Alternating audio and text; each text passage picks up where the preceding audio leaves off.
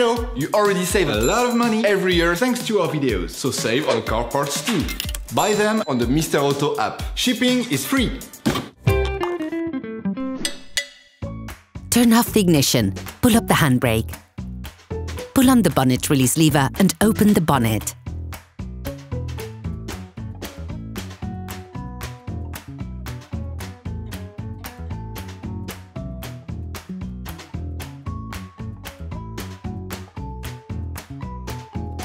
Open the brake fluid reservoir. In order to change the brake discs and brake pads on your vehicle, you will have to raise the front of the car and take off the wheels. This will provide you with full access to the brake discs. Loosen the stud bolts on the front wheels, raise the front of the vehicle, and put in the two axle stands. We strongly suggest watching the tutorial, raising your vehicle safely before carrying out this step.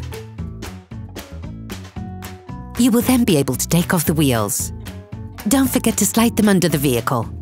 Turn the disc outwards. This will facilitate the process. Insert a flathead screwdriver to the outer extremity of the oblong hole located on the front of the brake caliper. Lift it off using the screwdriver as a lever by pulling it towards you. This will then push the piston in.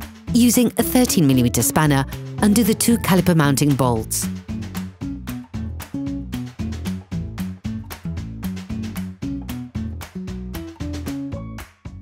Tip: attach a piece of electrical cable or a piece of string to one of the coils on the suspension spring. Remove the brake caliper, and to avoid damaging the brake hose, attach the brake caliper to the suspension with a pre-installed cable. Now extract both of the pads with a flathead screwdriver.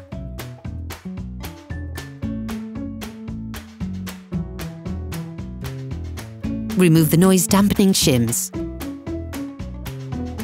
To unblock the disc, insert a thin flathead screwdriver that can slip in between the two sides of the disc.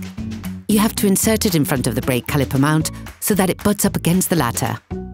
Using a socket wrench and a T30 socket, release the holding screws on the disc.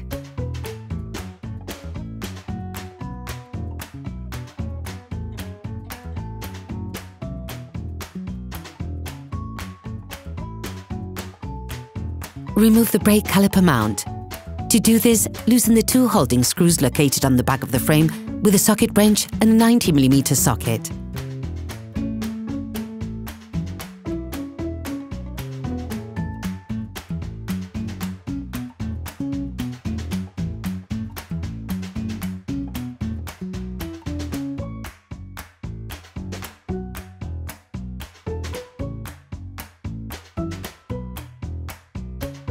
Take off the brake caliper mount.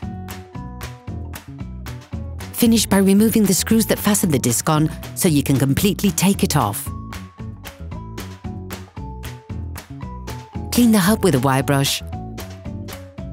And once that is done, coat it with copper grease. This will help avoid deterioration caused by oxidation and aid with future interventions. Before putting the new disc in place, it is vital to clean it using brake cleaner and paper towels to take off the storage paraffin. If your new disc is painted, you can place it directly onto the wheel hub. Place the new disc onto the hub and rescrew the two fastening screws by hand as much as possible.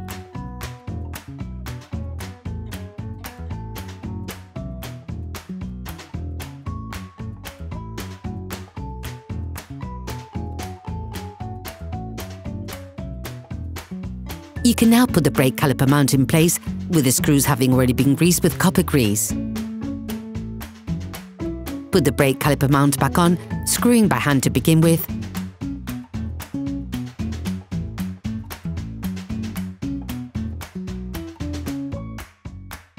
And finishing with a socket wrench and a 19mm socket to fix it completely.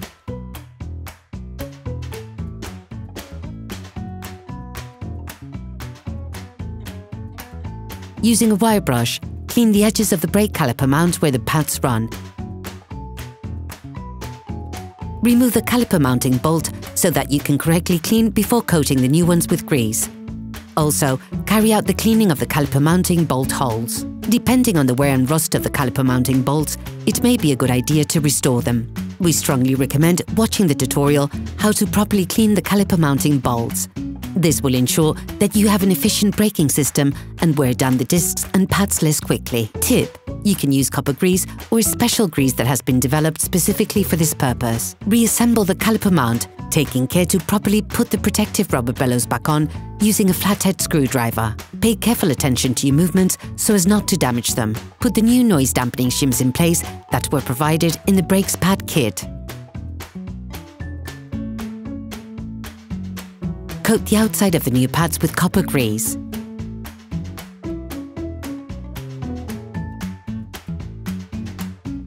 You can now put the brake pads in place. Careful, the pad with the metallic wear indicator goes on the inside.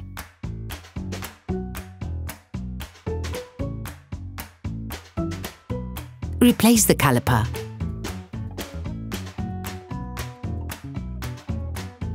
You can now put back on and reassemble the caliper mounting bolts. Do not forget to put in the new bolts supplied that have been pre-coated with thread locking fluid.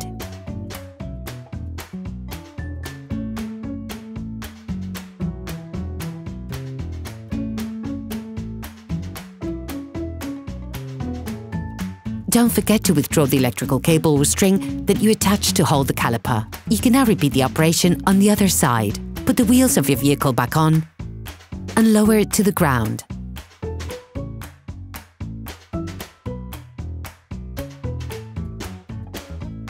Before starting your car, don't forget to screw the brake fluid stopper back in.